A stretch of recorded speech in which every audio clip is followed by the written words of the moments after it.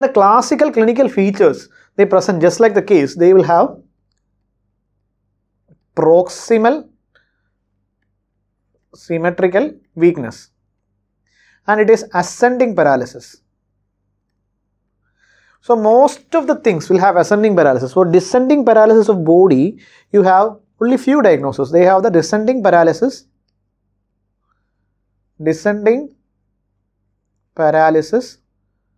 of, remember, the body.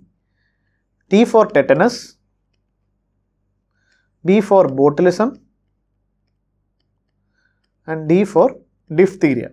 So these are the things which presents with descending paralysis of body. Remaining almost everything which presents with ascending paralysis of body. So you can remember like the descending paralysis of the body. The body means tetanus, botulism and diphtheria. These are only three things which present descending paralysis. Remaining everything will present with ascending paralysis. Then they will have some sensory symptoms or sensory sign, predominantly large fiber type of symptoms. And there has been certain debates about whether it is a polyradiculopathy or polyradicular neuropathy. Because certain school of thought thinks that there is no term like polyradicular neuropathy, and certain school think that the distal sensory symptoms and can be associated with polyneuropathy also, because it is known to have a demyelination to happen in the proximal radicle as well as it can occur, no, like it can affect the proximal radicle at the same time with the distal nerve also. But anyway, the sensory symptoms is predominant to the myelinated fibers because it contains more myelin. So AIDP is acute inflammatory demyelinating polyradiculopathy. So these are the classical symptoms. Then it can be associated with other symptoms, like they can have cranial nerve symptoms. Cranial nerve symptoms, they can occur in about 45 to 65% of GBS will have some cranial nerve symptoms. The most common being facial nerve. So bifacial palsy can present in about 50% of GBS. The difference between GBS or AIDP and CIDP, where it is a chronic inflammatory demyelinating polyneuropathy, is that where the bifacial palsy is 50% for GBS, it is 5% for CIDP. CIDP only 5% will have bifacial involvement, but GBS have 50%. The second thing is, the nerve involvement will be more upper nerves, like you have nerve involvement of like facial nerve. Seventh, facial is more common in GBS, while bulbar or 9 and 10 is more common for CIDPs. It is not a hard and fast rule, but among the nerve involvement, this is like that. It is cranial nerve involvement, 7th nerve involvement bifacial is more common for GBS, but is less common for CIDP. Now coming to other symptom, one is motor symptoms and sensory symptoms we have explained. It is hyporeflexia or areflexia also will be there. Hyporeflexia, areflexia, proximal more than distal, ascending paralysis of body. Start from the lower limb, goes to upper limb, again proximal. Then second we have explained is a cranial nerve involvement.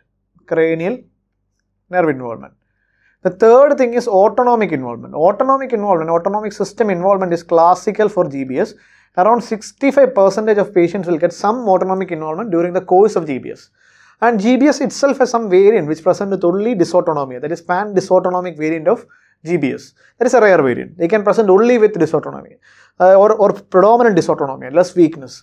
And the 65% will present with autonomic symptoms. Autonomic symptoms is dreadful because they can cause death. Because many of the time GBS patients arrest because of cardiorespiratory failure, secondary because of autonomic failure.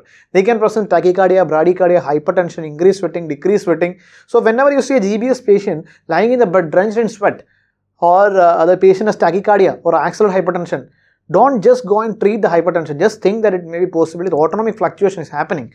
And when the autonomic fluctuation is happening, the risk for the patient to go bad or die is very high. So you have to shift to ICU, you have to continuous ECG and BP monitoring, you have to push noradrenaline to stabilize the BP, or sometimes you have to give other drugs to stabilize blood pressures and other vitals.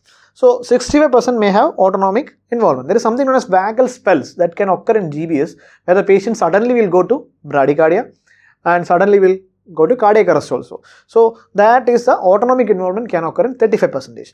And one more thing is important about GBS is usually there will be a trigger. Trigger usually happens 1 to 4 weeks prior to the onset. Of disease. Usually the most common is GI infection or respiratory tract infection. respiratory tract or GA infection as a most commonest association associated with GBS. And the most common organism is jejuni. Campylobacter jejuni is the most commonest organism associated with GBS infection, of which Campylobacter jejuni is associated with around 76% of Amman variant. GBS has different variant, Amman, Amsan, and different. We will discuss about that different variants, of which Clostridium jejuni is the most commonest organism, and of which 76% of Amman is caused by Clostridium jejuni.